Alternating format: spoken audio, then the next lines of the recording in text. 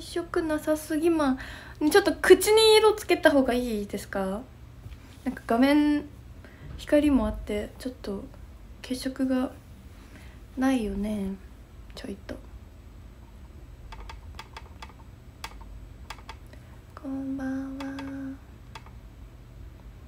人生さんお疲れ、福ちゃんお疲れ、午後陣内さんお疲れ、人生さん音符ハートもありがとう、さわっちゃさんお疲れ、和野しんさんお疲れ、陣内さんカップアイス、テキサスのロンスターさんバラ、西さんお疲れ、大吉さんハート、浩二さんカップアイス、トールさんカップアイス、浦部さんだるま、しんいちさんお疲れ、カードリさんカップアイス、ガトーショコラさん花、めっちゃきのこさんハート、しんいちさんあきもさんカップアイス、あるさんハート、しんいちさん花、シェンさんラブレター、中田さんお断りです、右たびぽさんカップアイスありがとう、カメさんネズミおばあちゃん3匹ありがとう、いっちゃんラブレターありがとう、ありがとうございます。ちょっと前髪を前髪ない方がすっきりしてますかね。どうでしょうか。もう今日は何もしてなくって何もしてなさすぎてるですけども、見ての通りどうしましょう。スプマンテさんありがとう、カズノシンさんもありがとう、アルさんカップアイス、スプマンテさんかわいい、マクールさんカップアイス、グックさんカップアイス、おたけさんハート、こうさんネズミおばあちゃん、みきやくんお断り、グックさんレインボースター、ワライオンさんカップアイス、マウナさん小判ありがとう、いっちゃんお疲れありがとう、メロンのあそこさん花、忘れっぽいもっちさんハート、中田さんカップアイス、おだしさんカップアイス、風野しんさんお化け、アルテミスさんまるさんハート、フレーベさんカップアイス、楓さんカップアイスありがとう、 M さん花ありがとう、こんばんは、ゆきさんカップアイスありがとう、あるさんもりもりさんハート、ゆうたくんレインボースターありがとう、わーんリップでちょっと血色、かずきさんカップアイス、やすべえさんカップアイス、おかかごはんさん花、ロデムさんカップアイス、かずのしんさん花ありがとう、ちょっともうびっくりびっくり、なんか毎回今日なら別にリップもいらないかなとか思って始めるんですけど、リングライトがある分白飛びするので実物以上に血色がなくなっちゃって、ちょっといいかもしれん、これにしましょう。今日の顔は君に決めた。アンバさんありがとう、博士とナノちゃんハートありがとう、ベンジャ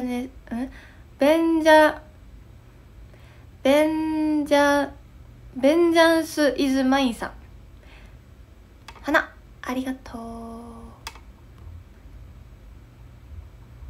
う、耳出した方がいい、じゃあ耳出す、耳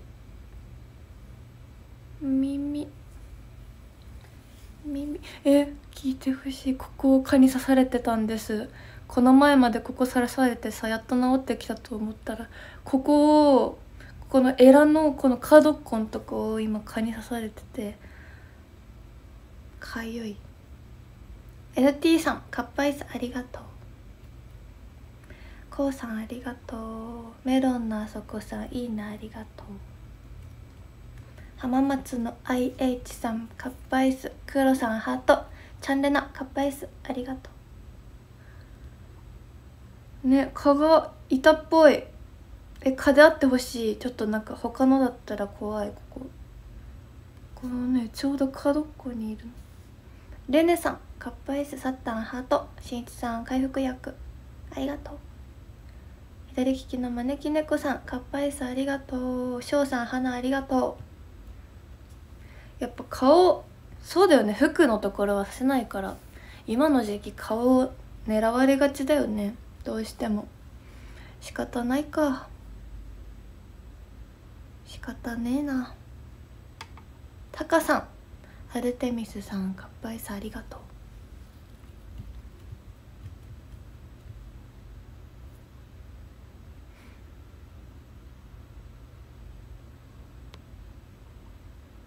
星取りの星のやつで蚊が取れてた。怖すぎる怖すぎる、全部星で怖すぎるよ。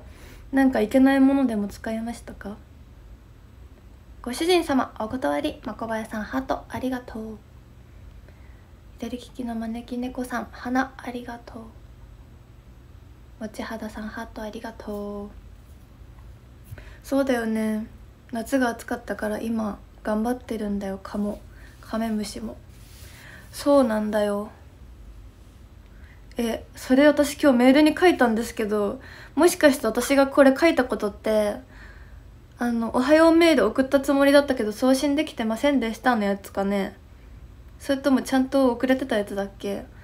もしかしてお蔵入りしたこの世に存在しないメールかもしれません。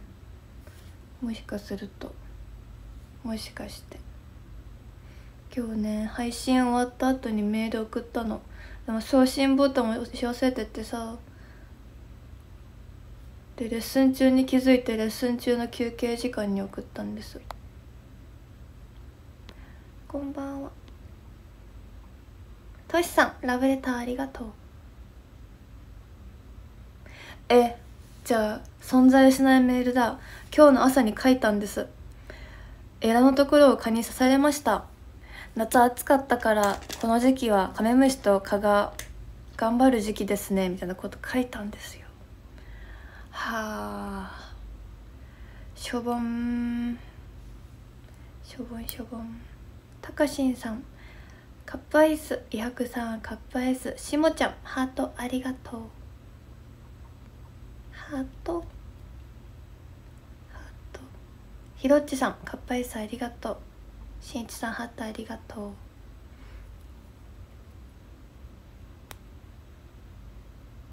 しょぼん。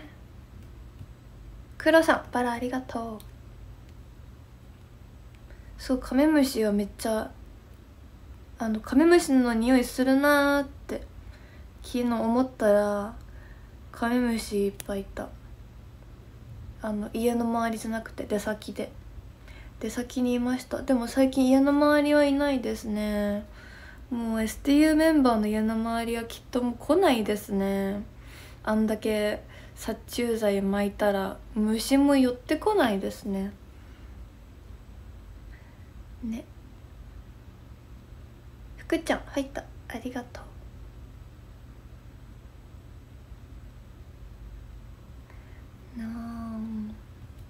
寄ってこなくなっちゃいました。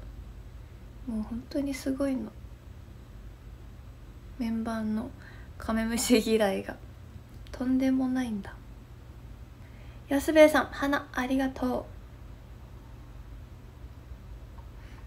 あ、そう、瀬戸茶で今日のね夜ありますので、広島の方は今日の夜あるんですけど、東京とかのテレビだよって方は来週ですので、今日夜更かししても放送されてないので早めに寝て備えてください。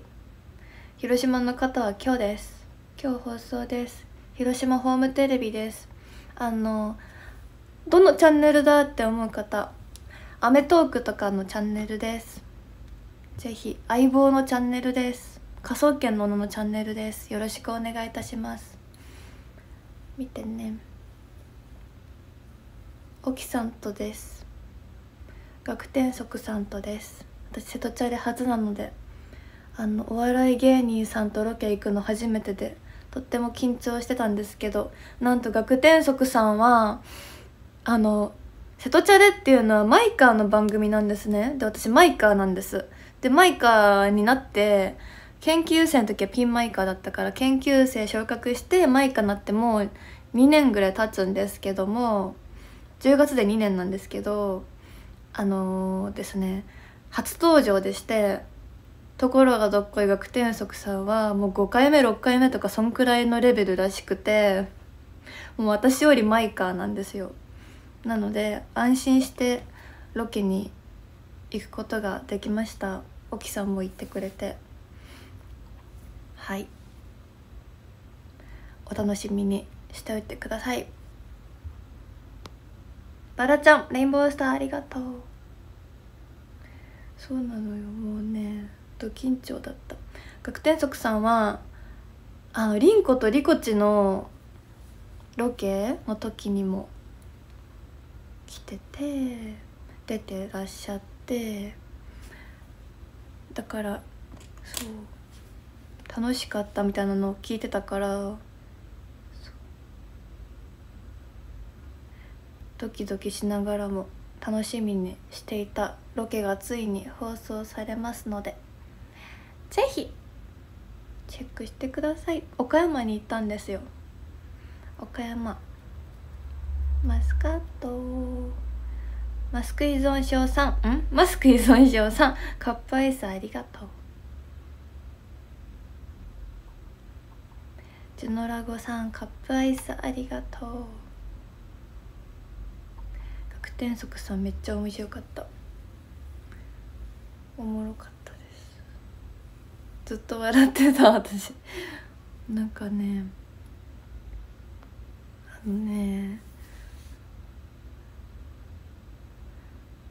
なんかねでも常になんか面白かった。和野しんさん花、工藤さん花ありがとうね、楽しかったです。まだ暑い時期だったので。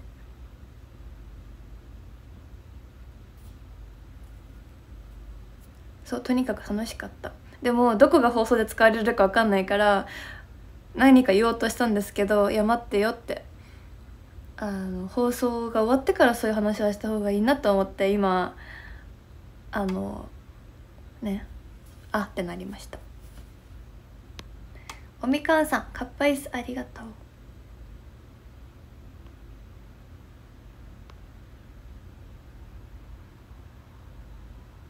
BD マンさんカップアイスありがとう。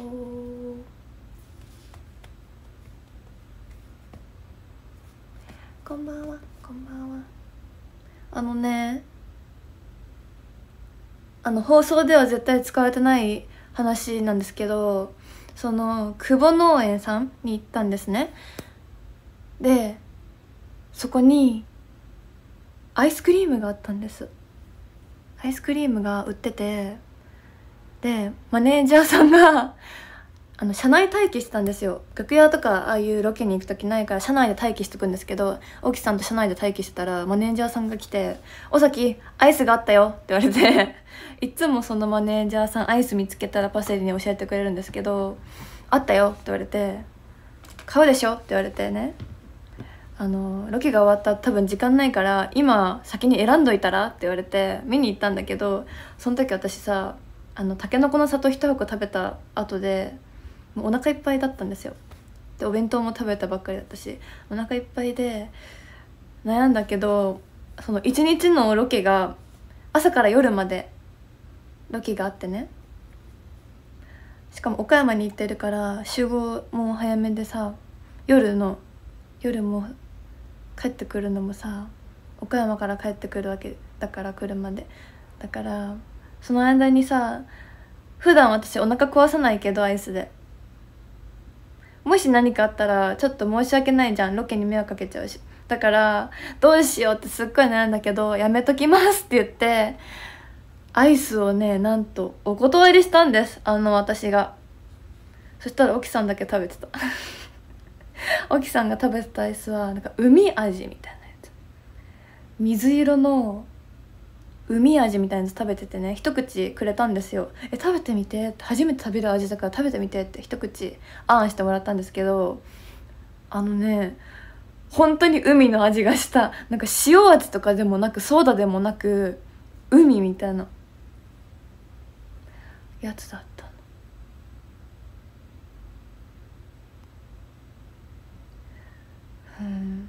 海の塩みたいな、初めて食べるなんか爽やかさで、ちょっともしロケ地巡りとか行く予定の方は、沖さんが食べてパセリも一口もらったそのアイスをチェックしてみてくださいね。狭間健二さん、ありがとう。しんいちさん、小判ありがとう。いやなんかね、さっぱりだけど、なんなんだろう、ラムネとも違う。でも一口しか食べてないからさ、その1ヶ月ぐらい前の記憶がちょっと正確ではないんだけど、食べたことない味だと思ってびっくりして。他にもいろいろいっぱい種類あった。結構10種類近くぐらいあったアイス。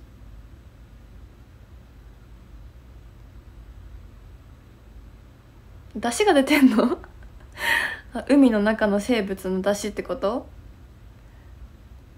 でも出ないんでしょ、海の中で昆布とかの出汁は出ないようになってるんでしょ。おみかんさんハートありがとう。まもるさん花、かずいさんカップアイスありがとうね。不思議、なんかその話去年か一昨年ぐらいショールームでした記憶がある。昆布の出汁は出ないよってコメント欄で言われたもん。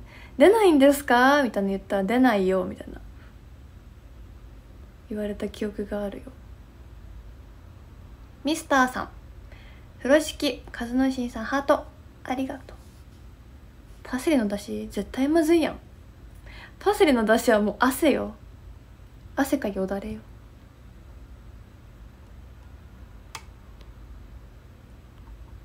汗かよだれで構成されてますので危険です。確かに昆布そうだよね。不思議だ。わかめは出汁出ません。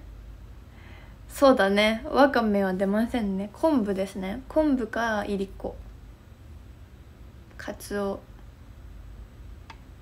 だね。煮干し、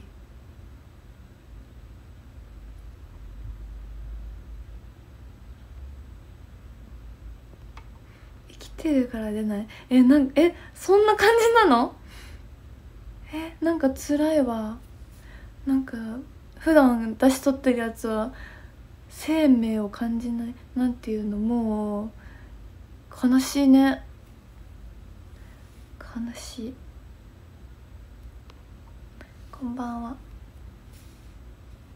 特命係いけますか？いや私はうっかりやからもうダメよ。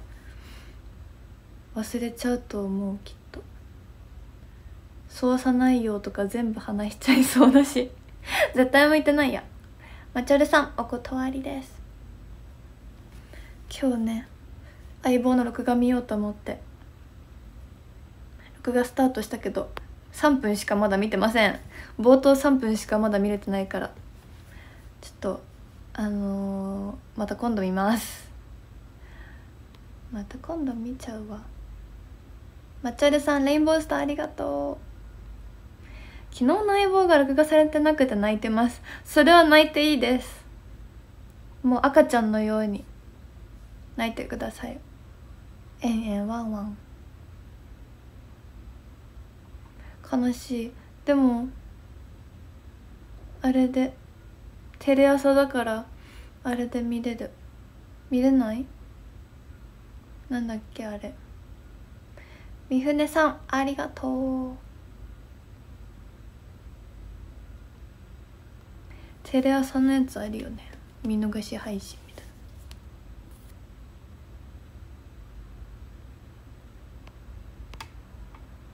こんにちは。こんにちは。こんにちは。こんばんはだった。つられちゃったか。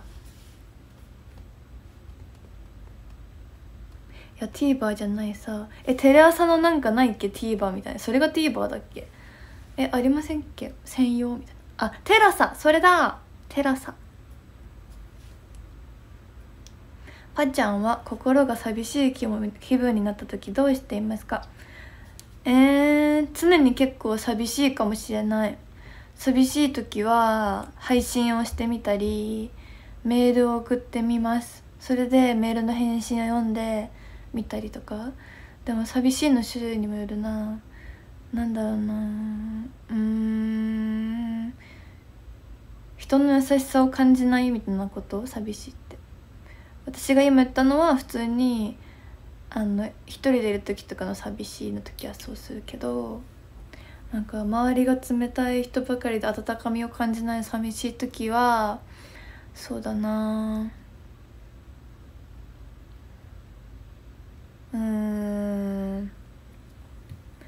そうだな、優しい人を探す。それで心を温める。なんか都会でさ、この前までいい人展みたいなやつやってたじゃないですか。やってたらしいんですよ。行ってないんだけど、行きたかったんだけど、なんかいい人、日常にいるいい人の行動とか言動を飾ってあるいい人展みたいなやつがつい最近あったっぽくてね。でネットで見たんですよ、それで。話が途切れた時に、自分が話そうとして話が途切れちゃった時に後から「さっきなんか言おうとしてくれたよね」みたいな話を戻してくれる人とか、あと何があったかな、なんかあったんですよ。いいねした気がする。いいねしたからブックマークに入れたんですよね。 X で見かけて、行ってみたいと思ったけど、多分もう終わってて、9月ぐらい、8月か9月にやってたいい人展みたいなやつがね、すごく興味深かったです。ベニちゃん、だるまありがとう。しゅんさん、ハートありがとう。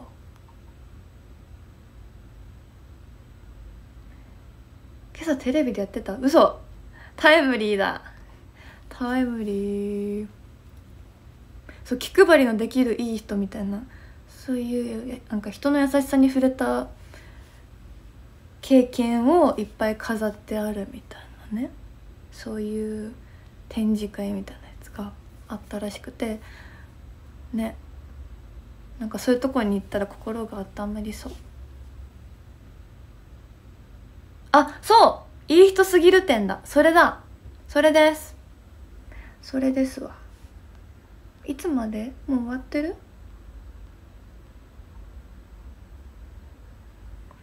尾崎と呼ばれた時に自分では言いづらいのさして尾崎で訂正してくれる人、それ提出しようかな。パセリも工藤理子って言うんですけどね。もう工藤理子さんはパセリが尾崎さんって呼ばれたらすぐ尾崎ですって言うんですね。毎回もう研究生の頃から言ってくれるの。どんなに初対面の方とかが間違っても「お先です」みたいな言うので、それをずっと沖さんはパセリが言ってると思ってたらしくて、なんかのラジオかなんかの時に沖さんが「パセリは名前を間違えられるとすぐに訂正します」みたいな言ったんですよ。いやそれリコチなんですよって言ったら、ずっとパセリと思ってたらしい。だからパセリはすっごい名字をこだわってる人と多分思われてたんですけど、全部リコチです。パスが言えるわけないから、もうリコちゃんが言ってくれます。でも最近はもう誰も訂正しなくなりました。私が受け入れてるから、そう、誰も訂正しません。鳥取会場4月から5月、鳥取会場もあったの？一番最近のは何会場だろう。どこ会場よ。なんか最近なかった？夏ぐらい。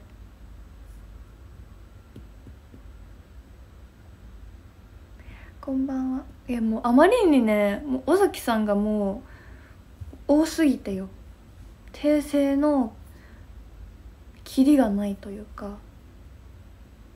マー君お断り。カイザースどこで切るんだ。カイザースダウテルンさん、だるまありがと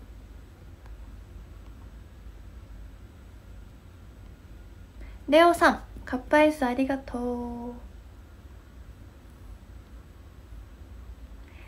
う。ドイツ地名なの？カイザースラウテルンさん。ちょっとまた新たな知識が増えました。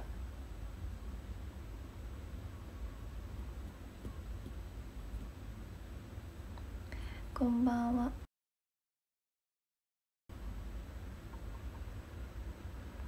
いもけんぴさん、かっぱいさんありがとう。なるなりさん、花ありがとう。服ユニクロです。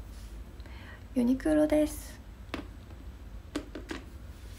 これはもう2年ぐらい着ているユニクロのなんかあったかいよーみたいな長い緑の服です。全部がダサい。もっとなんかロンティーですとか言わない、長い緑の服みたいな、全部なんかダサい名称で教えちゃった。スカイホエールさん、花ありがとう。いやヒートテックじゃない、ヒートテックさすがにこんなショールームで堂々と見せびらかせんわ。さとこさん、ハートありがとう。服の話で思い出した。今日ね、この前注文した ZOZO タウンの秋服が届きました。 ZOZO タウンで注文してた秋服来た。私服をめったに買わないマンなんですけど、もう今回お話し会も多いですし、シナのソラハさんとお出かけする機会とかカフェ行って写真撮る機会も多いということで、毎回違う服をね、いやマジで本当にソラハさんは素晴らしいプロ意識で、この服って写真撮ったことあったっけみたいな聞いてくるの。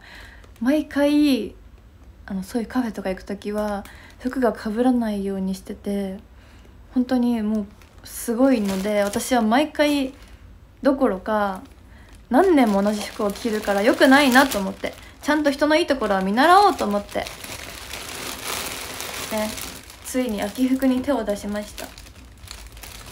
たけしさん、ハートありがとう。本当にね、ちょっとね悩んで結構悩んだんですけども、じゃーん、こちらのシンプルなお姉さんの袖がちょっと広がってて可愛いので、これなんかシャネルに見えるかもだけど違います。これはチコっていうとこのリコチじゃないんですよ。チコだから C と C だから、これ別にシャネルのマークとかじゃないですね。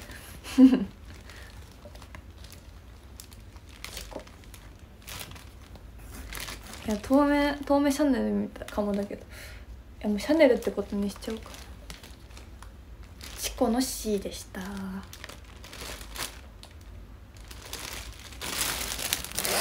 そう生地が良さげなんですよ。で私はニットとかを買う時にいつも安い通販とかのさ、安い海外のサイトとかそういうとこで買ってたんですけど、初めていいやつを買いました。いい素材というか、そういうちゃんとお洋服屋さんのブランドというか買ったので、たくさん着て大事に着たいと思います。安いやつとかもねたくさん持ってるんですけども、やっぱりねすっごい悩んだんですよ。本当にいいのかって、パセリ本当に後悔しないかってめっちゃ悩んで、カートに入れては消してってしたんですけど、買ってしまいましたね。この袖のね、この分かりますか、ここの手が出るとこだけ広いっていうのが好きポイントで、黒いタイトなスカートとかに合わせてお姉さんっぽくも着れるし、スキニーパンツにも合いそうだし、こういうワンピースのこういうなんかわかる、こういうワンピースにも中に着れそうだし使えそう。しかも生地がしっかりしているから1年じゃなくて何年も着ちゃいそうっていう元が取れちゃうじゃんっていう決め手で購入いたしました。私の服買う時のポイントは元が取れるかどうかです。たくさん着回せるかどうか大事なので、はいです。そんで続いてなんですけど、去年の冬に買おうと思ってカートに入れてたらいつの間にか完売してて買えなかったパフェのクローゼットが映りましたパフェの衣替え途中のクローゼットが映ってしまいました。びっくりしたことでしょう。すごい開けっぱなしにしていました衣替え途中ですのでちょっと多めに見てくださいね。見えちゃったよね。まあ全然構いません。どうして今画面が動いたかっていうと、充電ケーブルにぶつかってしまったからですね。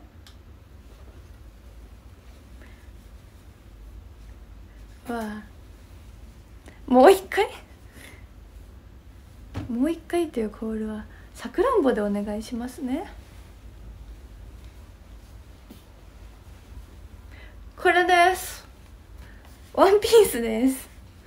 これのポイントはワンピースがスウェット素材っていうのと、なんか襟が付け外しができるなんかでかいやつがついてるっていうのと、スウェットのワンピースなのにウエストがちょっとキュッてなってて、新幹線移動とかで着やすいなと思ったので、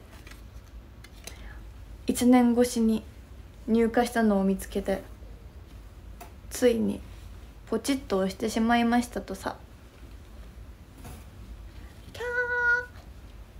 そう、スウェットワンピース黒の。これさ、幕張に行く時これ着たら暑いかな。さすがにちょっと中が裏起毛なんですよね。どう思う？裏起毛はさすがに暑いよね。まだやめといた方がいいかな。来月のチカッパ祭とかに行く時に着たがいいですかね。どう思いますか？今は早いかな。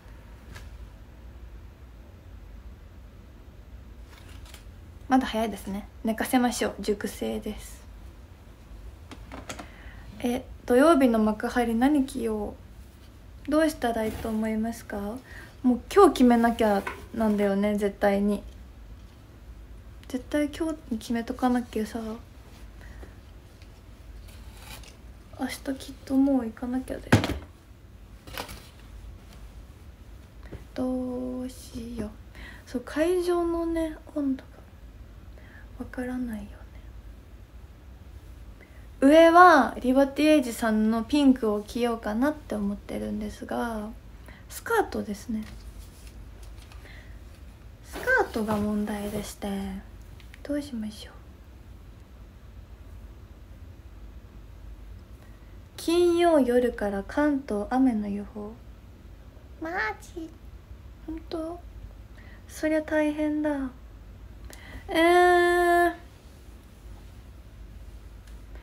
土曜日の千葉は最高22度、最低15度。寒いな。上着いるね。絶対上着を着ていこう。どうしましょう。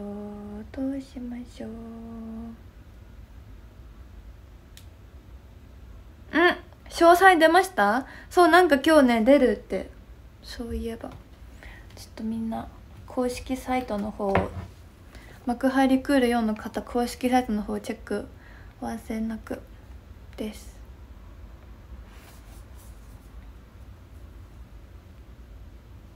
そうか、9時になったからってことか。出ております。カーディガン、そうちょっとみんなチェックして。パセも今から公式見るから。やばい、4% しかない iPad の充電。4% はやばい。4% やばいね。ちょっと iPhone の充電抜きます。揺れちゃうかも。せーの。よいしょ。あーピッ STU ぴょんドゥドゥン。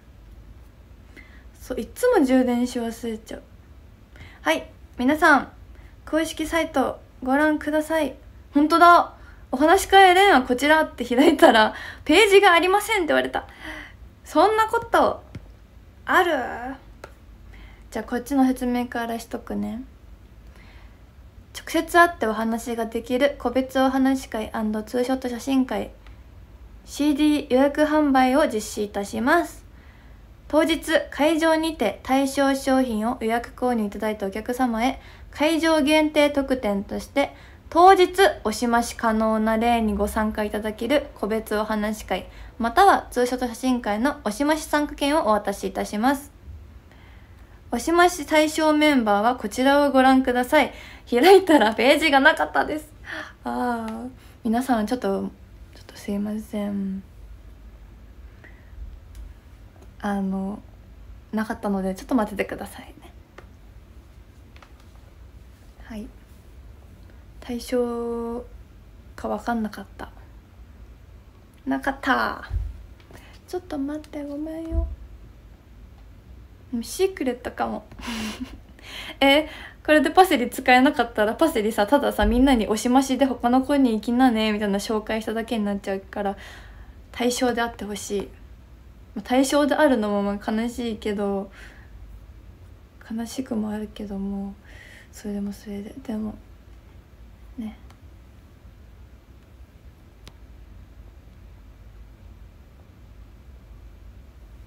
ちょっと待とう。確かにそうだね。そうですね、当日のやつは劇場版ではないです。初回限定版、通常版各タイプ A とタイプ B なので、通常と初回版は予約キャラアニから買う劇場版と比べるとちょっとお値段が変わってくるっていう部分はあります。でも当日におしましでこの子取らなかったの後悔してるとか、もっと話したくなったような方からするといいかもしれませんね。そこはちょっとメリットデメリットあるので、ちゃんとしっかりチェックしてもらって、販売時間は9時半から19時予定です。支払い現金、クレジットカード、交通系 IC、各種 QR 決済をご利用いただけます。商品の受け取りは発売日以降 HMV&BOOKS 渋谷での お受け取りまたは送料900円でご自宅への配送となります。ここもチェックしておいてください。皆さん買うときにね、東京とかにお住まいの方は渋谷とか取りに行けるかもだけど、遠征で東京に来てるよって方は送料もかかっちゃうよっていうのもしっかり頭に入れておいてもらえると助かります。なのでと思う方はやっぱり事前にキャラアニさんの方から購入しておくっていうのが一番確実に届くし話せるし取れるしっていう一番いい方法かなと思うので、もし今回取ってないよって方がいたらまたいつか再販始まると思うので、その時にぜひ活かしてもらえたら助かります。王さんハートありがとう。そうだよ、毎回これがあるとも限らないからね。今まではなかったもんね、こういうの。だから次回の福岡もあるだろうな、買わんくていっかよりはキャラアニさんでね撮っとくのもいいのではないでしょうかという感じでございます。確かにね、初回版とかはそうだよね、スペイベの応募とかだからね。毎回今回そのスペイベの詳細とかも何も出てないので、そうですよね、PR 舞台のさ投票権とかだったりしたじゃないですか今までは。そうだよね、みんなも何もわからないから難しいね選択が。で後からスペイベあるってなったら初回版とかゲットしなきゃってなっちゃうよね。難しい問題だ。確かに皆さんちょっとその詳細、レーンの詳細と押し増し対象メンバーの方がちょっと今開けない状態なので、もう少し待ってみましょう。配信今日10時ぐらいまでしようかなと思ってるので、配信終わる頃とかまでにもし表示されればまた読み上げたいと思います。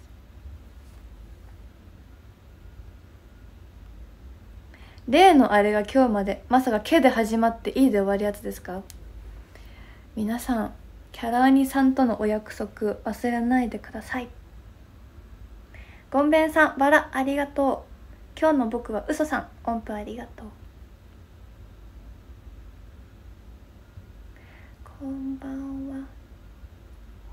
しんいちさん、ハートギフトありがとう。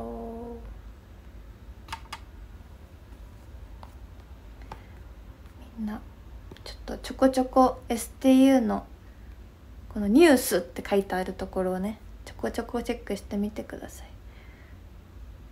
更新されてたりするので。なんかね、出演メンバー後日発表系のフェスとかもこういうとこで発表されたりして、メンバー側も誰が出るか分かんないから、X とかでお知らせしてないやつのフェスのお知らせとかも公式から出てたりするので、そういうのもこの日これがあるのだな、もしかしたら誰か推しメン出るかもなとかで、ちょっと把握レベルで把握しとこうかなぐらいの感じで見てもらえるといいかなと思います。難しいと思うけど、48人いて推しが出る確率って48分の6とかだったりするけども。黒さん、だるまありがとう。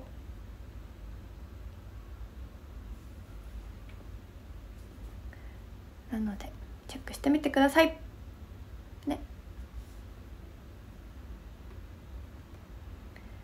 バババンビさんのやつは何も聞いてないから、これスカラエスパシオ？スカラエスパシオって私が通っていたあの場所じゃないですか。でもパス何も聞いてない。あかりんさんが出たいですって X で投稿してるの見ました。昨日かな。あかりんさんの投稿はチェックいたしました。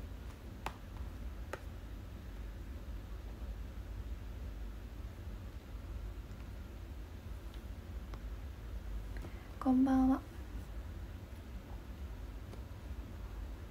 スカラエスパシオ、スカラエスパシオ、おしめの卒業公演の会場がスカラエスパシオ。スカラエスパシオ今度行きます。スカラエスパシオはあそこは開演までのさ時間とか過ごしやすくて良いですね。都会の中にあるから何でもあるお店が。こんばんは。ちーさん、ハートありがとう。どういうメンバーが選ばれるのでしょうか。わかりません、ね。できるだけいろいろたくさん出て、みんなが会いに来れる日に会いに来やすいような感じにできれば私的にもとても嬉しいのですが、まだ分かりませんので発表を一緒に待ちましょう。こんばんは。ピュッピュッ。それで土曜日の幕張のお話し会のお洋服をどうしようかと思っているところです。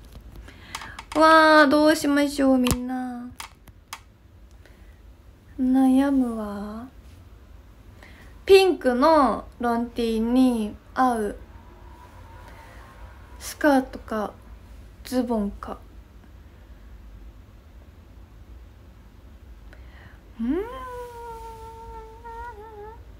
難しい。ちょっとお披露目会しようかな。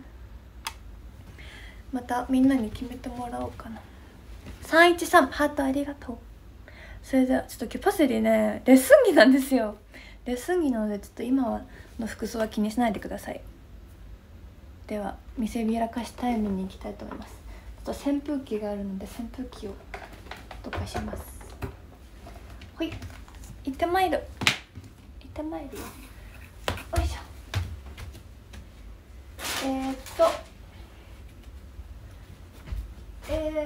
こちらまず着ようと思っている服、こちら尾崎せりかさんプロデュースリバティエージさんコラボのピンクです。これにさっき届いた襟つけても可愛いんじゃないの？もしかしてさっき紹介したこの襟をつけてもいいんじゃない？いやブリブリすぎるか、ピンクにこれは。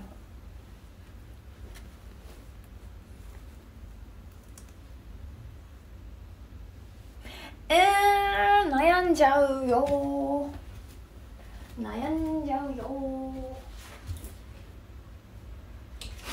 これいいかなと思ってるんだけど、どうかな。こういうスカート、こういうスカート、こういうベルトあるよ。ベルトこういうのだよ。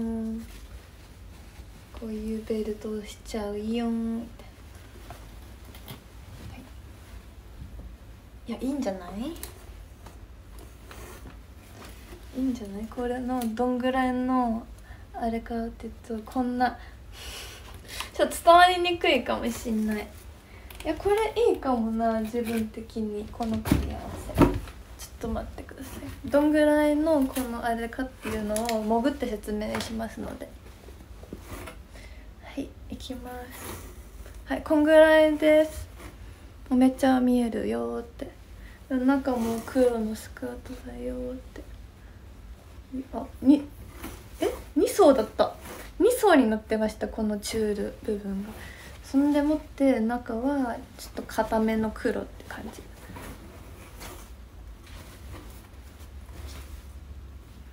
こんなんですね。こんなになってましたよ。じゃんじゃん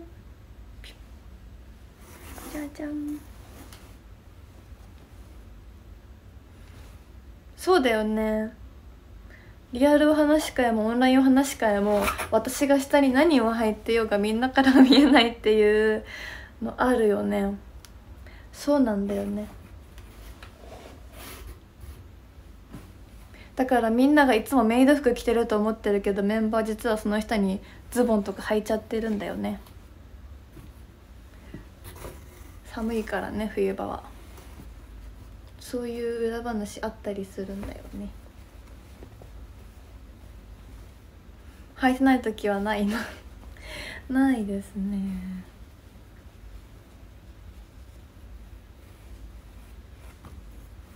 いやブリブリすぎるな、リボンつけたら。これじゃないやつがいいかな。襟は違う襟もある。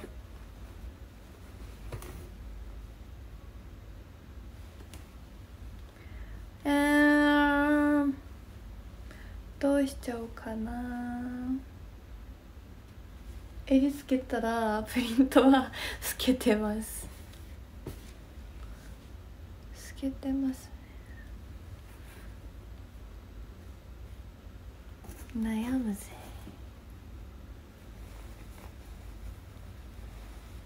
悩んじゃうね。レーンの感じが今回どんな感じか全然わからないからね、まだやってみないと。前回急に急接近したからね。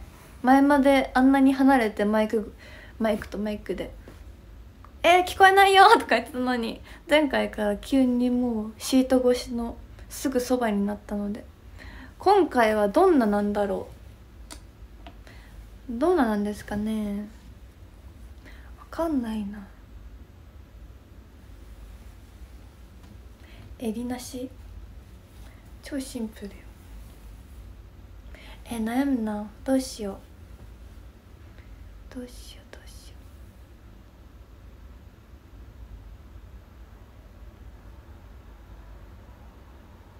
そうなんだよね。ツーショットも立ちか座りかもわかんない。そうなの、その通りなの。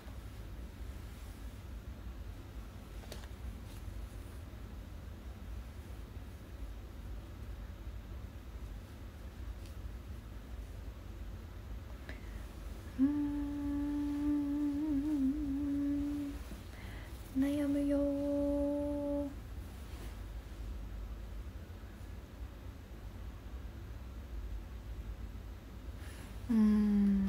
悩んじゃう。難しい問題です、これは。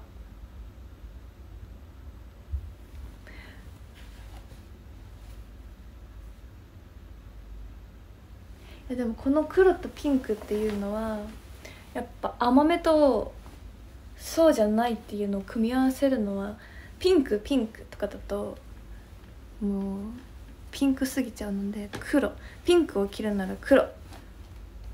多分それは昔から決まっている。そういう組み合わせがいいと。だからマイメロディーと黒みも一緒にいるんだ、きっとそうだ。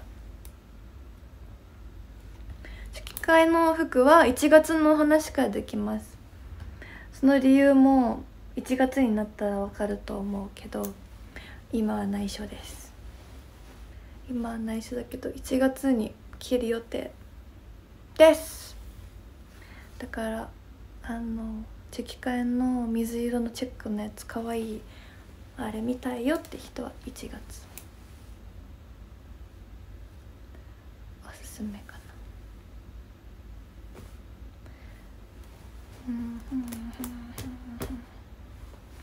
です。理由があるんだ。ちゃんとなんでその日にしたかもね、理由があるけど今はまだ。そうだよね、時間がね、一部につき90分っていうのも変わってるんですけど、時間割も変わってるので、自分が取ってる部の時間をチェックして遅れないように来てください。来てくだされ。いやちょっともう実際に配信終わってから着てみてから決めようかな。いろいろ一人でファッションショーしてみよう。ファッションショーして決まったものは当日公開にしちゃおうと思います。何になるのでしょうか。このピンクすら着てない可能性ある。違う色着てる可能性もあります。ちょっとまだ見て。開会式ないと思う。ない気がする。ないと思うけどな、多分。森健銀河さん、かっぱいさんありがとう。なんかね、おもこいかなんかの時のシングルの時はあったんですよね。始業式みたいなやつがオンラインでメンバー全員が並んで2期生1人ずつ自己紹介するみたいなやつあったんですけどね。ナナさんもリモートで出演したやつ、コロナ禍の明けて自粛期間明けてすぐぐらいの時あったけど、最近ないね。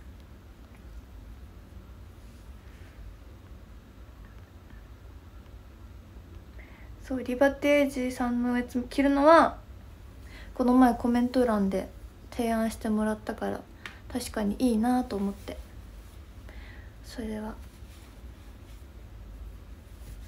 確定かな。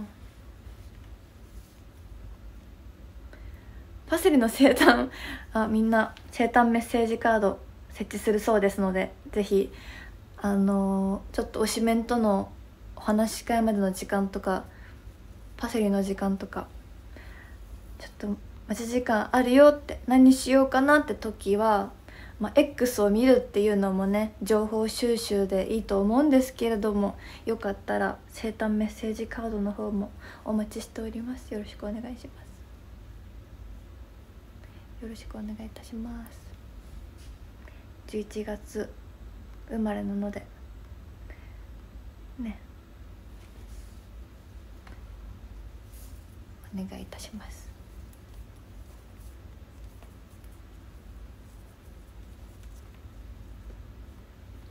書いてね。パセリもよくメンバーのやつ書いてる。広島のパルコのタワーレコードさんで書いております。メンバーの見つけたら書いちゃうんだよね。だからよかったら書いてください。ちなみに推しメンはパ。じゃあ推しメンがパの方も、いや推しメンがパの方は絶対書いてくれるやろうなと思ってお願いします。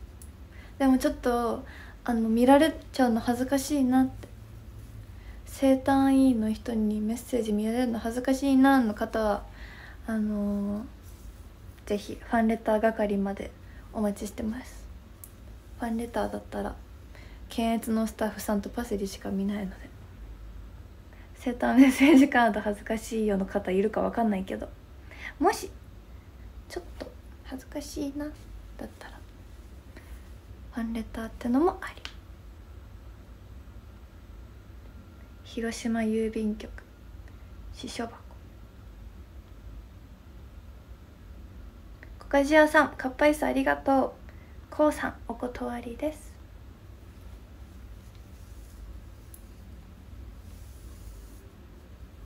パに見られるの恥ずかしい派ですそりゃ困るね。そりゃ困った。いやボックスに入れた後もさ、みんな貼ってくれるじゃないですか、ファイルに。その時に見られちゃうから。4号正解、支所箱4号です。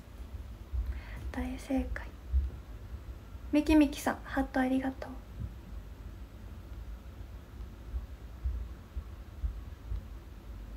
ファンレター、こんばんは。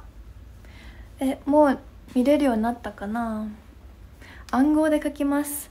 あれはどう？光を当てたら見える透明のペンみたいなやつ。どう？あれ小学校の時に流行ったやつ。リボンちゃん、お断り。しんちさん、だるまありがとう。ありがとう。まだ見れなかった。まだ見れなかったよ。10時までに見れることを祈ります。コカジアさん、ハートありがとう。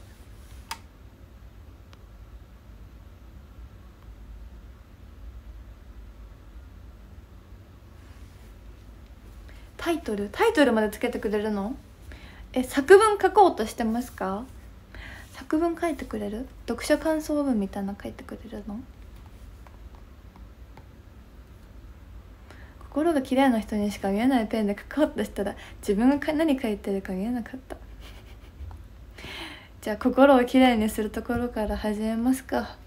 心の洗濯機始めますか。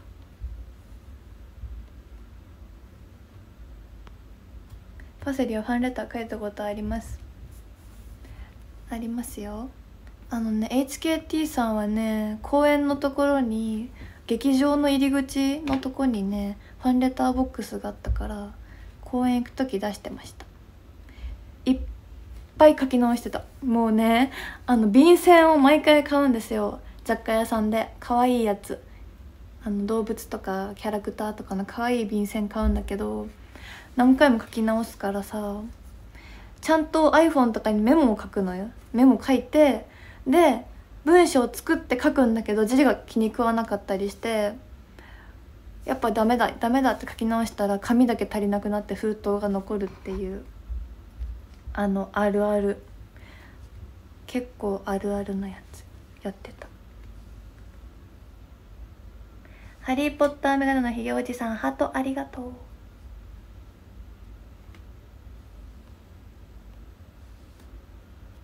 ありがとう。超あるあるいっぱい書いてたよ。読んでくれてるのかなと思いながら出してた。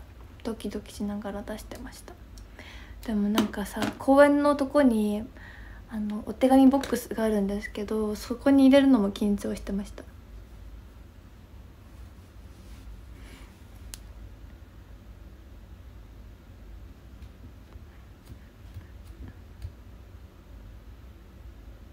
重い内容、どんぐらい重いんだろう。わかる。夜書いたらダメだよ。夜書いたらもう、夜書いたうちに封筒入れて出しに行かないと、朝見返したらもう負けです。もう大変。夜に書いたメールとかもう大変だもん。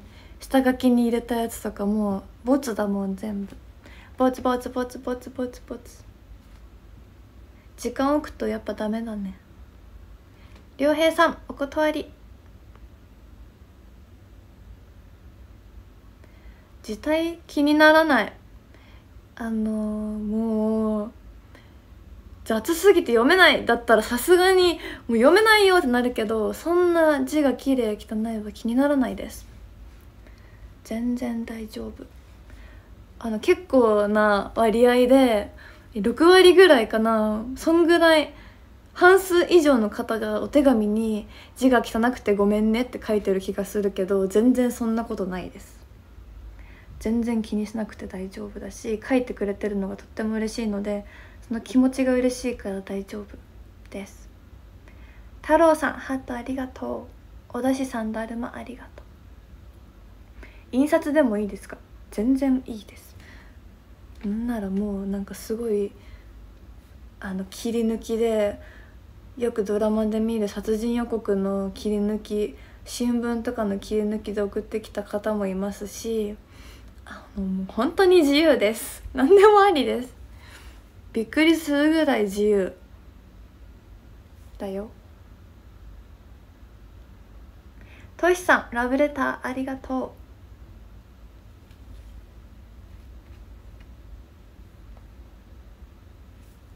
う。本当よ、本当にいるから。しかも今この配信見てる人にいるから、もう本当だよ。パセリがショールームでその話したら本当にそれで送ってきた。だからもう人生の時間を絶対に他に使えたのに、パセリがそうやって言ったからやってくれたんですよね。ありがとうございます。そう、犯人はこの中にいます。名探偵パセリ小五郎が言ってます。印刷はいいよね。そうだよね。文字を打ち直せるしね。自分の字が気になってうわーってなることがない。私はもう本当に字がやっぱやだってなって書き直しちゃうから、印刷いいと思う。みゆさん、小判ありがとう。ぜひよかったらファンレター送るタイミング逃してるぞって方はね、お誕生日の時にぜひ待ってます。それか年賀状でも嬉しいです。年賀状とか普段もらわないのでプライベートの年賀状は本当に歯医者さんからとか、そういう企業からの年賀状とおばあちゃんからの年賀状で、去年は2枚とかだった気がするので、よかったらぜひ年賀状の検討もそろそろね、年賀状書き始めたりしたりする方もいると思うので、ぜひ数に入れてください。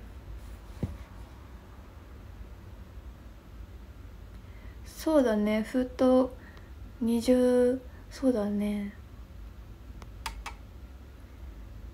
差出人が見えちゃうやつがあるからね。ポクレンパサランさんハートありがとう。津賀さんカッパイスありがとう。メンバーから年賀状、私は来ないよ。 LINE だね、もう LINE で明けおめです。でも STU のモバイル会員になっておけば、なんと年賀状が当たったり当たらなかったりするみたいです。各メンバーにつき1人だけ毎年当たるっていうやつがあるので、まあ本当に当たってるのって思うかもだけど、なんと当たってる人がいるんです、この世界に。だから今年はアンナとユミリンさんが年賀状なかったら46人分は来年かこの世界のどこかに行くんじゃないかなと思います。あ、そう DMM でもたまにやってるね、初中見舞いとか書いた気がする。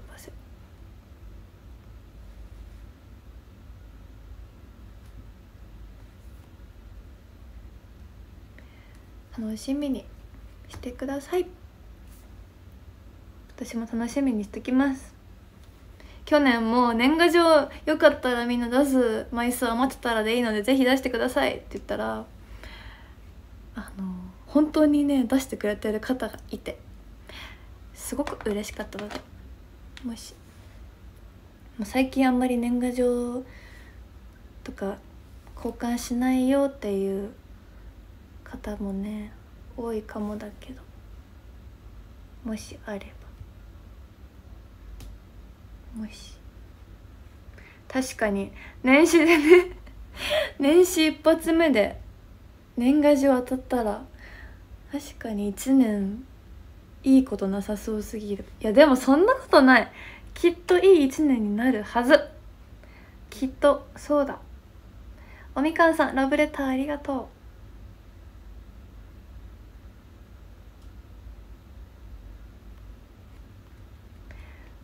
9時ね、年賀状ね書かなくなったよね。辰年ね、うしとらうたつ、来年がみーですか？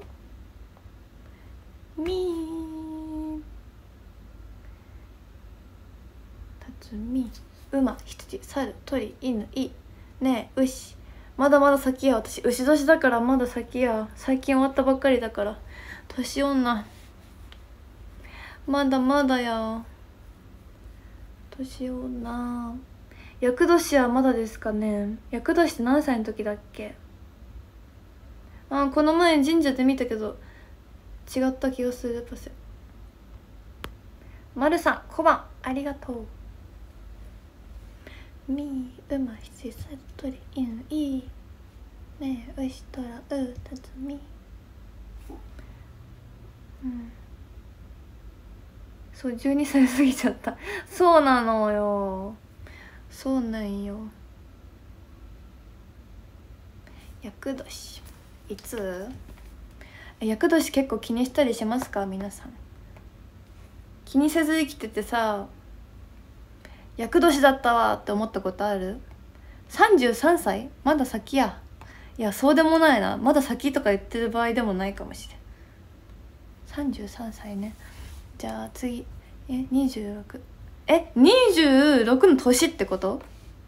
20 じゃあ来年は27の年になるってこと？そう思ったらすぐじゃない？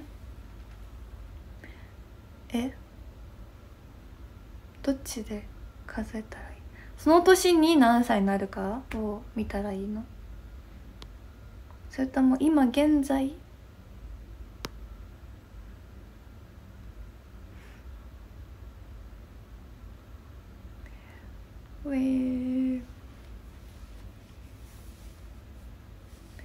厄年本当にある？厄年あるのかな？厄でも人それぞれなんかな。厄年だって思うから厄年なんかな。お祓い、あ、数え年。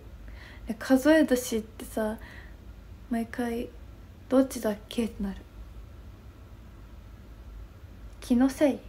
じゃあ気にせんどこ。33歳のパセリ忘れててほしいな。30過ぎると1年の体感が倍は早くなります。今でも結構早いけどな。早いけどな。もっと早くなるんですか？それは困ったな。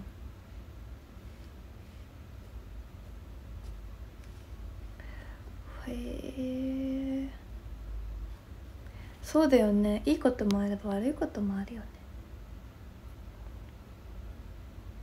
ああ、そういう、あ、体の変わり目の時に作られてるってこと？はあ、なるほど。こばかつさん、ハートありがとう。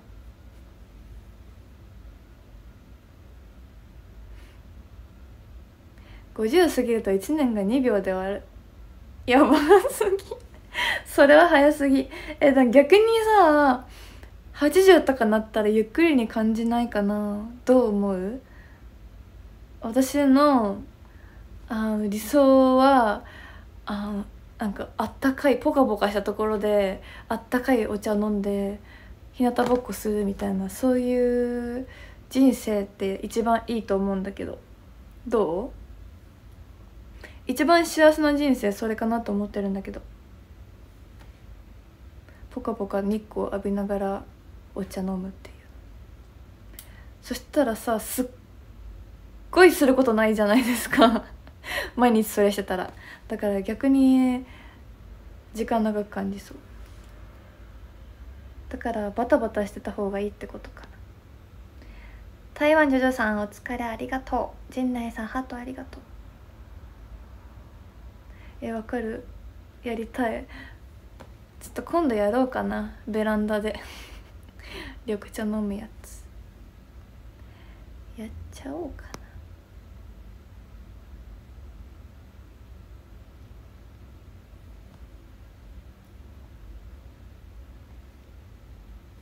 ほどほど、何事も。でも私極端だからな、困っちゃうね。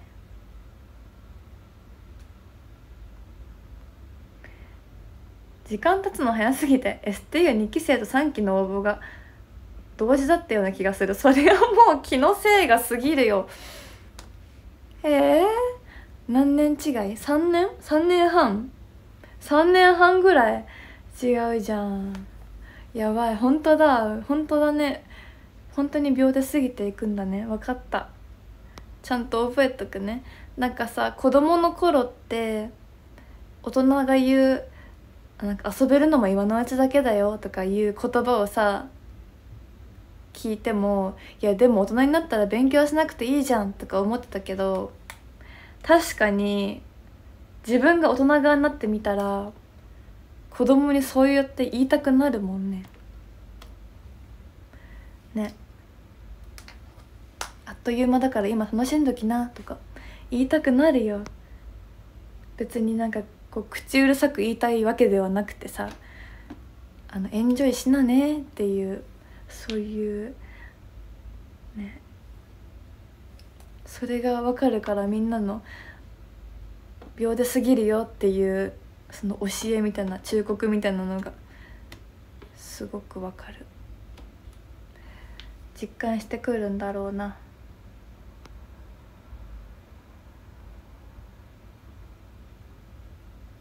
そうだね、過ぎたら早いね。そうね、勉強大事だね。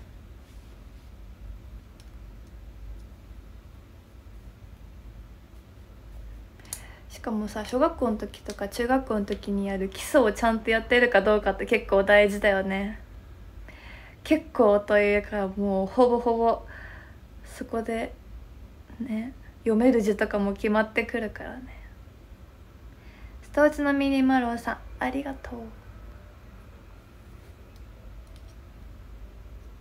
う。確かに何かあってもさ、ね、確かに人生あっという間やなって結局思いそう。長いなとか思っててもすっごい嫌なことがあってもう死ぬ間際とかなったらあっという間だったなって、絶対そんな感じですよね。何でも。で学校生活とかもそうじゃないですか。卒業する時にあっという間だったなって思うもんね。変なの、人間って変なの、不思議。何なんだろうね。自分が今いる環境当たり前って思いすぎてるのかな、やっぱ無意識のうちに。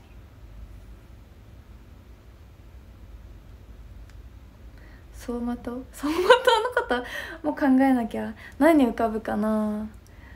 どうだろうね。でも何気ない日常とかが幸せじゃない？一番なんか道歩いてる時とか、なんかそういうの、これっていうのよりなんかそういうこういうこともあったなみたいな、あの時あんなことがあっていっぱい笑ったなとかじゃない？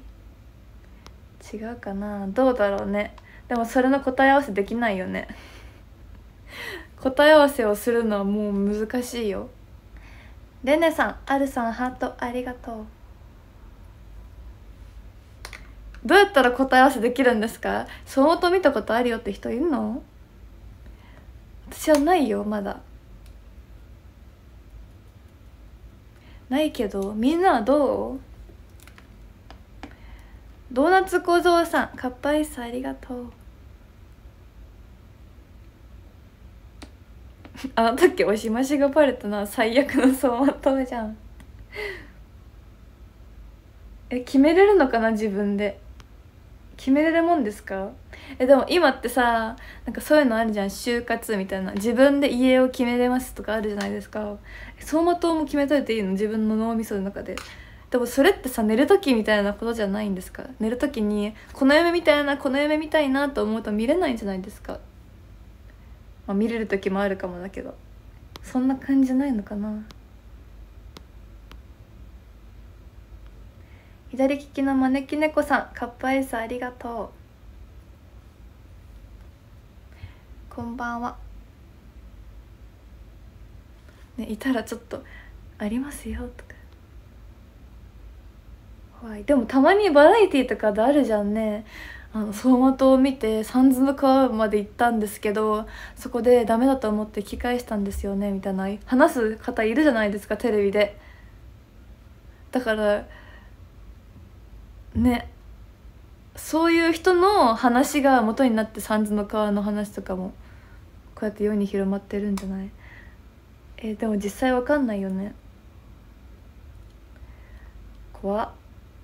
どこに行くの？私は一人ぼっちにしないでほしい。結構寂しい。いなっちさん、尊いありがとう。そうねいや、内海りねさんは天の川じゃなくて三途の川って言ってたから、やばすぎる。天の川のことを三途の川って言ってる。おもろすぎたね。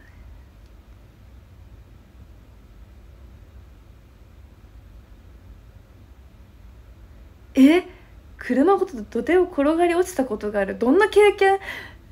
すごい。土手を転がり落ちた？もうさ、ジェットコースターとか乗ったらフラッシュバックしそう。怖っ。大五郎さん、バラありがとう。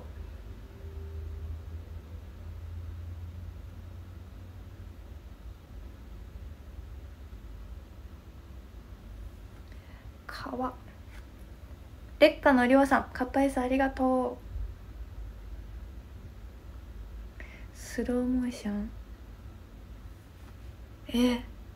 怖っ。でもね、おばあちゃんの近所の人の話とか聞いてると、やっぱ山とかに田んぼとか畑とか持ってる人は結構あるあるだと思う。機械ごと落ちて骨折して入院みたいなのを今まで何個か聞いたことあるけんさ、怖い。崖転がり落ちる系怖いね。気をつけよ。怖いよ。自転車で1回転、私もしたことあるよ、自転車で。私もその時はスローモーションだった。確かに高校の帰り道に、多分この話ショールームでしたことあるんですけど、リュックサックがタイヤに前輪に引っかかってタイヤがうまく回らなくなって、そうで向かい側から高校生2人組が来てて、ですれ違う瞬間に私自転車ですっ転んだことあるけど、確かにその時はちょっとやばい転ぶやつだってなって、ゆっくりだったかもしれん。超恥ずかしかったから、痛いとかよりも心の方がダメージ受けてた。いや走馬灯見てないな恥ずかしかった。しかも大通りだったの、国道沿いだったんですよ。超怖かった。恐ろしい。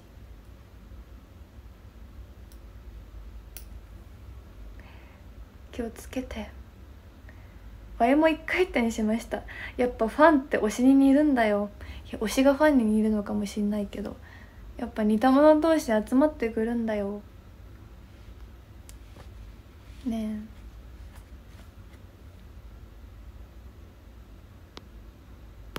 怖かった。気をつけてみんな。私の反省をみんなの教訓としてもうやらないぞって誓ってください。見なくていいです見なくていいから気をつけて過ごして、ね、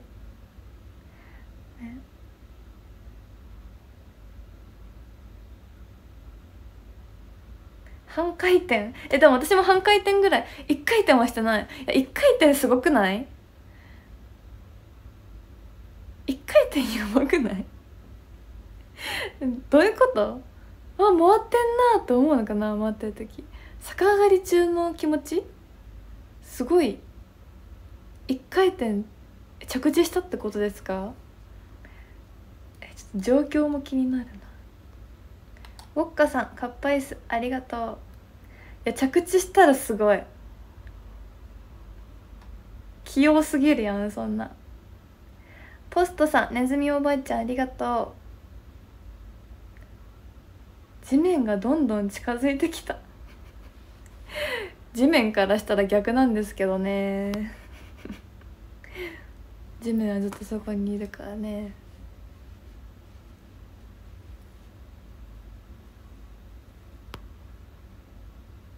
田んぼに落ちて右半身だけ泥だらけ。うわーしんどいやつら恥ずかしいやつだ。帰る道ずっと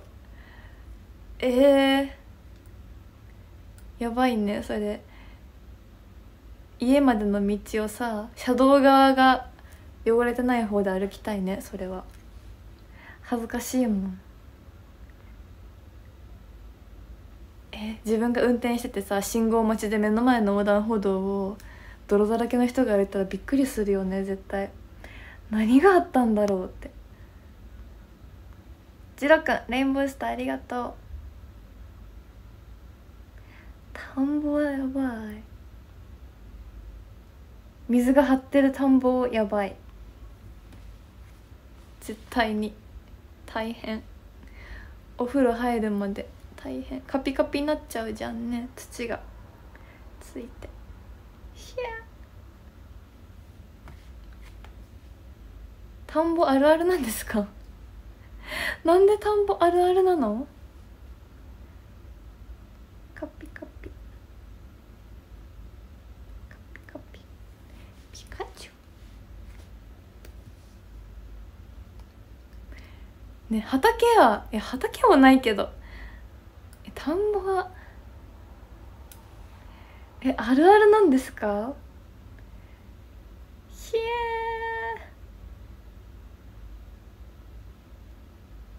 助けようがないもんね。手引っ張って助けようとしたら絶対自分も落ちるやつだもん。絶対にバラエティーで言ったら見とくしかできない。大丈夫ですかって言うしかないよ。大丈夫じゃないの分かってるけど大丈夫ですかどうしたらいいんだろう。そういう時ハンカチを貸してももう拭ききれないじゃん。どうするべき？もしそういう場面に遭遇したら。だって落ちた側もさ「大丈夫です」って絶対言っちゃうと思うんですよね。私だったら言っちゃう。大丈夫じゃないけど「大丈夫です」恥ずかしいから「やばい見られた」って思って「全然大丈夫です」って言って強がって帰ると思う。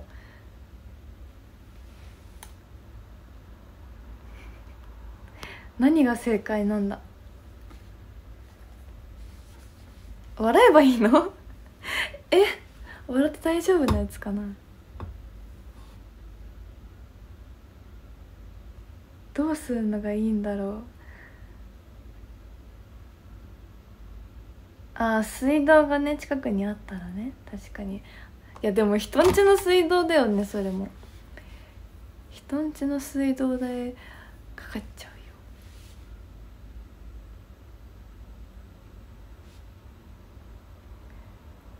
むず。服を貸してあげる。予備があればね、上着とかあれば使ってくださいって言うか。しんいちさんお断りです。開けた58分じゃあみんなお話し会のやつの話したら配信はありましょうね。対象メンバーこちら。あれ開けない。開けない。あれ開けない。開けなかったよみんな。明日には開けてるかな。開けた。開けたよみんな。あれ開けました。パセリは5レーンです。やった。端っこじゃないよ。声がうるさいのから外れたかも。1時間目のパセリはさやかりんの隣で、3時間目あれパーコーさ3時間目お休みの時間か。456が続いてんのか。1時間目がお話し会、2時間目が写真ツーショットですね。隣マイキューさんだ、ツーショットは。で4時間目はやばい、隣ヤンヤンとあずみなんだけど、レーンに並んでる時に横の2人可愛いなって言ってみんながつられちゃうんじゃないんですか。これはもしかしてつられちゃうやつじゃないんですか。皆さんパセリ全部の部押し増し可能です。押し増し可能ですので、もしもうちょっと話したくなっちゃったなとか、他のメンバーのレーンに行く予定だったけどパセリのとこも顔出してみようかなと思ったら全部の部押し増し可能でした。ちなみに1部から6部まで、6時間目まで全部の部おります。休憩は3時間目ですね。1456がお話し会で、3がお休みで、2が写メ会です。ツーショット会です。なのでよかったらお待ちしてます。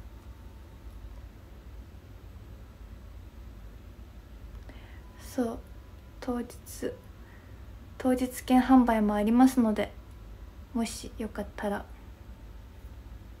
お待ちしています。それで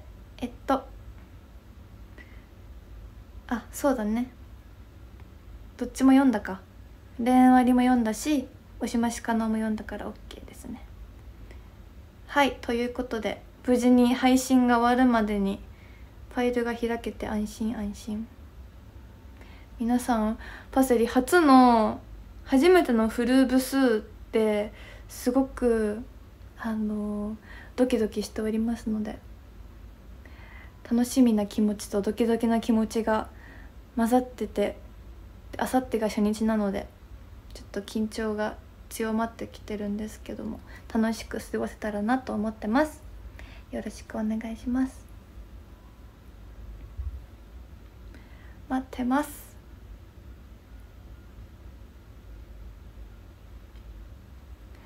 よろしくね。大五郎さんハートありがとう。緊張すぎるよ。ドキドキだよ。